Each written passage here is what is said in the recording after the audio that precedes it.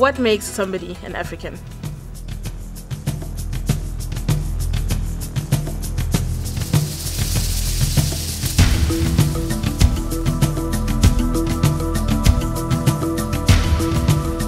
The friendship between Juanita, Anil and myself, I think epitomizes what the new South Africa is all about, or at least what it strives to be about.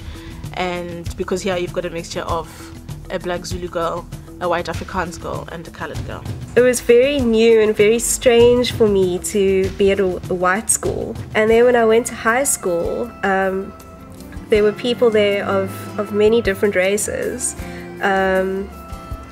But they tended to stick together, and I actually developed friends across races, which a lot of people didn't do. Toe ek nou hoërskool moes kies, het ons oorweeg Pines High of 'n ander skool, en eventueel het ons besluit op Rustenburg, want dit was veronderstel om 'n goeie skool te wees.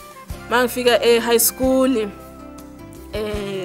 kwakhona amantombazane bekuyimina ngedumzulu eklasini, and amanye amantombazane Rustenburg kwisikole izikole ethiwa uMolisi becula belungu. Stoko I met in choir. We were both in the choir, we were both sopranos, and we just ended up spending a lot of time together at choir practices late into the night, and eventually we became friends.